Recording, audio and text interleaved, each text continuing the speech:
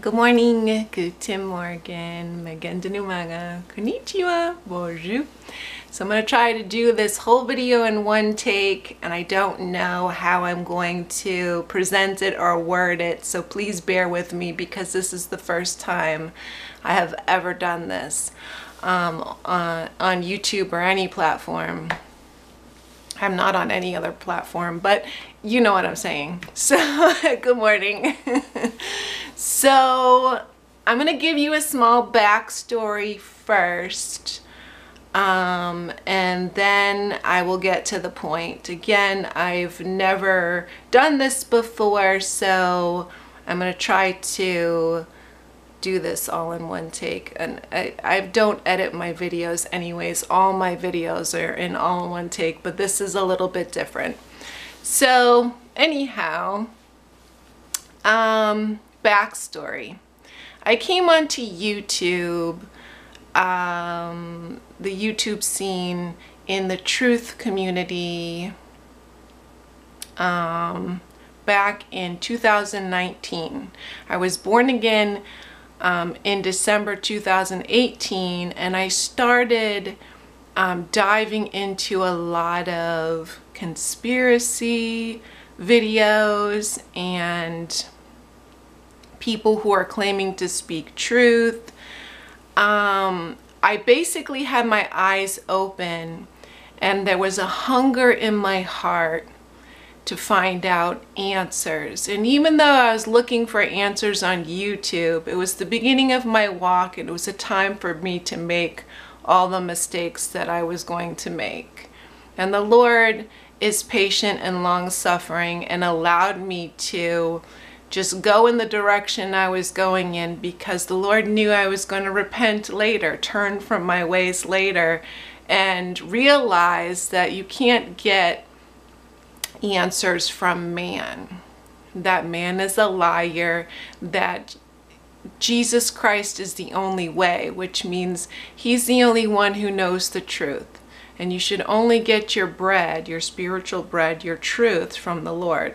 So anyways, long story short, I used to watch loads of channels, and I spent hours upon hours, several hours, just watching things like mud flood videos, flat earth videos, fake space, the transgender thing where, you know, people in Hollywood, it was just so much information. And it was like uncovering lie after lie after lie. Although peoples didn't actually know the truth, it was a lot of their opinion and theories of what the truth was. Even though they were exposing the lie, they weren't all the way there yet, because there's a lot of people in the truth community who don't know Christ. So anyways, I came across a lot of flat earth and fake space videos, and I came across this one gentleman named Ron. His channel is Just a Voice. Now, he's had a lot of channels deleted. He went from Just a Voice to Just a Voice 2, 3, 4, and 5. And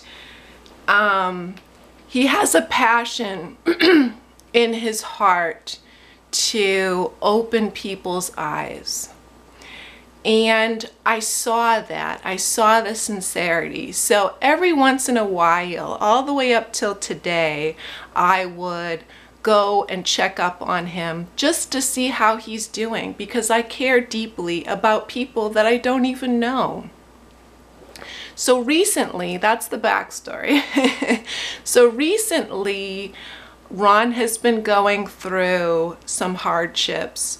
There is some sort of chemical leak happening in his house, and he's had plumbers and the fire department and different people coming to his house to investigate, to try to figure out what the problem is. And he's been spending hundreds of dollars to do this, to try to figure out what the problem is, to diagnose it. So contacting his house insurance so he can get it taken care of and fixed.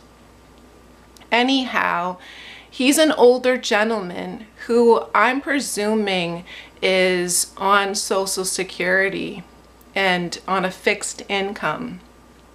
And Ron is the type of person like myself that he has never gone on YouTube and asked for assistance in a monetary or any way whatsoever.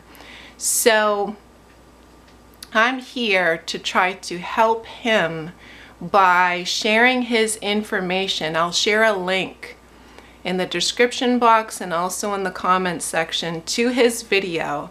I'll also share his address. And I'm asking you, if you feel it in your heart, to reach out if you can. Some people don't feel comfortable sending money, but there's other options too. You can contact Ron directly in his comments section and ask him specifically what he needs. Now, because there's a chemical leak in his house, all the clothes that are in his house, he's taken his clothes and washed them 3 times, and the chemical smell is still absorbed in the material. So it's things that he can't use. So he may need a winter jacket. He may need essentials like socks and underwear. So, and I also realized that sending stuff through the mail can be very expensive. I've gone to the post office myself to send things to my nephews, and it's so expensive. It's like almost costs more to send it than what's in the box itself. So another option would be if you ask Ron specifically what he needs, because Ron would never take advantage of anyone. And it's hard for him to ask for help from others. It was difficult for him to do this, which I believe the Lord is moving in his heart, and he's being refined by the fire and letting go his pride. When you need help, it's okay to ask help from others. So anyways, if you ask him specifically what he needs, you can go to Amazon. When I order stuff on Amazon, there's a lot of things that are eligible for free shipping. I don't have Amazon Prime, but I find things that, you know, are eligible for free shipping. If you put the person's mailing address onto your account, you can have things sent to him. And the reason why I'm asking it this way, don't just send random stuff to him, because currently he's living in his van. And he's lacking space because he cannot store anything in that house because of that chemical leak that's leaching onto everything in his house. So he has a very small space. He's living and sleeping in his van, parked in his driveway currently. So again, it's nice if you communicate with him, ask him specifically what he needs, and send him just those items that he needs during this time, if you're not comfortable sending money. So again, I'm doing this video because I'm reaching out. I don't have a huge channel, but if 1 or 2 people feel it in their heart, if you have the means to do so, and send him something, even if it's a card with encouraging words in scripture, I'm sure that that would be more than welcomed as well during this time, because our faith, on some level, each one of us has a testimony, and our faith is being tested. And when you hear and you read scripture, certain ones, maybe there's one that you have a favorite one that you can share with him that gave you strength.